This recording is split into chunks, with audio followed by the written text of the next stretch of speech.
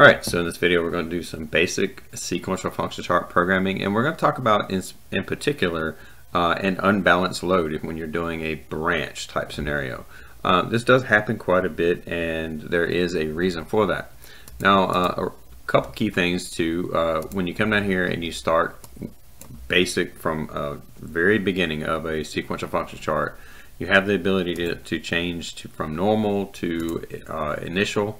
Now the initial is going to be where the sequential function chart initially starts from, just like as it would be named.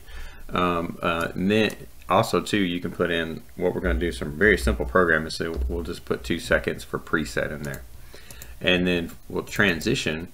We'll put that step, right? So we'll put that step, and then what we'll do is we'll say done.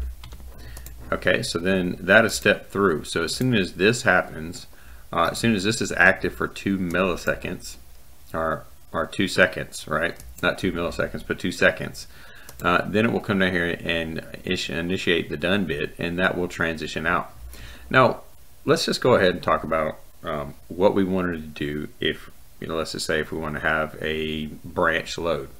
Now, a lot of times people come in here and they'll do this number, and they'll come in and put a branch load right here, and they'll drag over here, and they'll drag right here.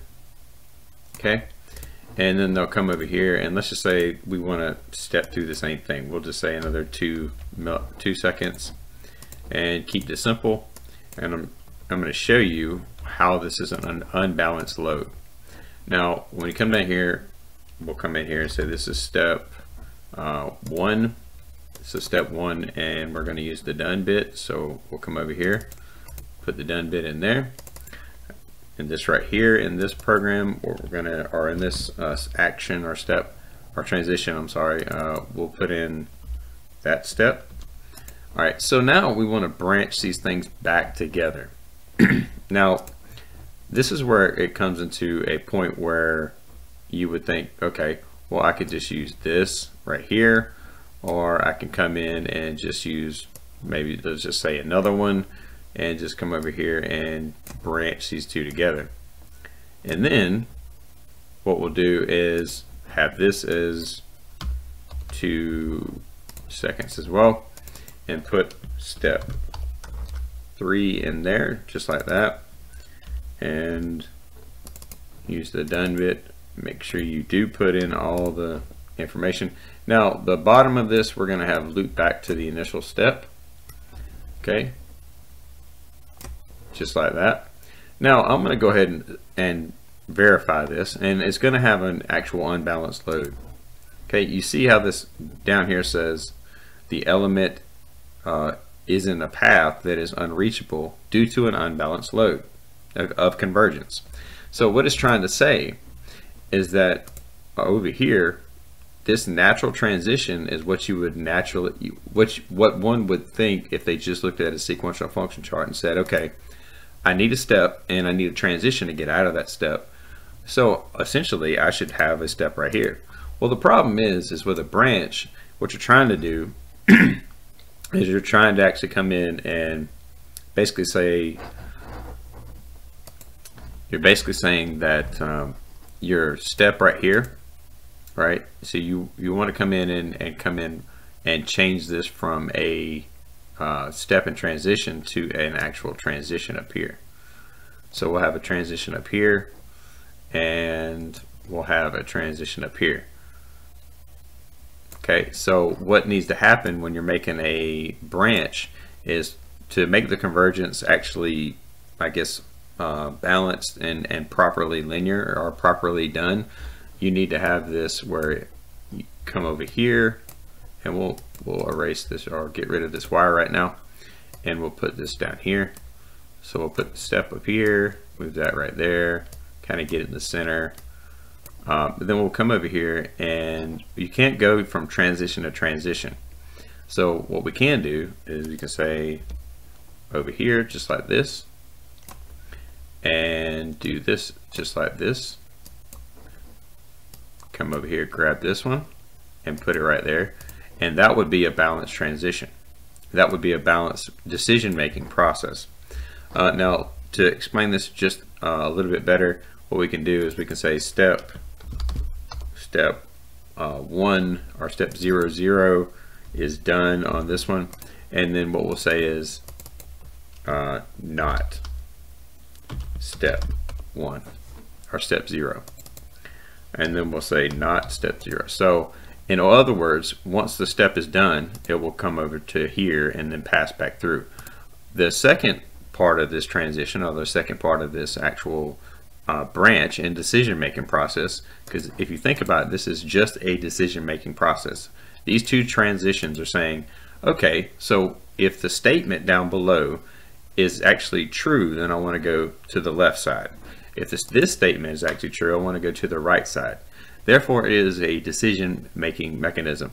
Now, I've kept the programming really, really simple to show you that, but when it comes down to how this works, right, you can easily see that as soon as step 1 is done, it's going to come over here and transition and flow through here.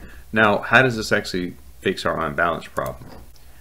See right here, it says this transition right here cannot be is not connected, so we don't have this transition connected. So now it's giving us another issue. However, we've fixed the balance issue because we actually have the adequate functions or steps or the instructions that we're actually supposed to be using in place to make a solid decision within that sequential function chart.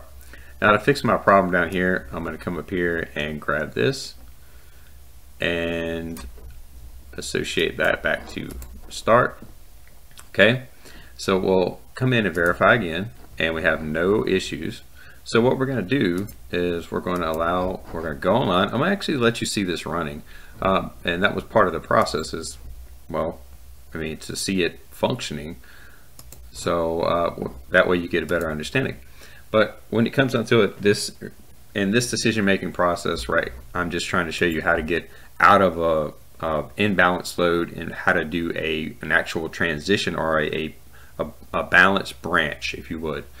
And a branch is basically, again, a decision-making process. So when it comes onto it, let's throw it in actual run mode and watch this work. So you can see right here, it decided to go to that path. So it's deciding to go over here. Now, and that's because it's not done. So what's happening is it's not actually allowing the step right here, step 000, to actually time out. Now, so therefore what it's doing is taking the right path. It's taking the path on the right. Now, in other words, if we were to get this, to transition over here, we would have to change the logic, right? So what we could do is we could say, okay, well, if we could change the timing, or we could change this right here to say, okay, if this is accumulated, so we can look at the accumulated value, which if you look in the accumulated value right here, you can say the timer. All right, so we'll come over here and basically throw the timer in here, like the time that's left, and we'll say if that is greater than, let's say, 0 in this case. If that step is greater, or that time is greater than 0, it's going to take this path. Now, if it's not done, right, so we need to change this too, so we can go ahead and actually just about copy this and then change it right here. So we'll change this path, or this statement, and we'll change the function right here to say if it's greater or less than. So we'll say we'll come over here and assemble that and show you how that path works. So right here we can see that it's now going to the left side. So it's stepping through and going to the left side. So if we do that, it's actually, is it timing out? It's still not timing out, right? Because we're not looking at that. We're not looking at the timing out feature of that, right? So what we could do is we say, okay, well, we want to wait till this steps out. We want to wait till that step is timed out. Now again, these are just default examples and something that I'm showing you to get a balanced convergence. So I'm trying to show you how to make a decision-making process, and alongside of that, also too, how to fix an imbalanced load in your sequential function chart when you are using branches. So with that said, hopefully you learned a lot from that video. We'll see you guys on the next one.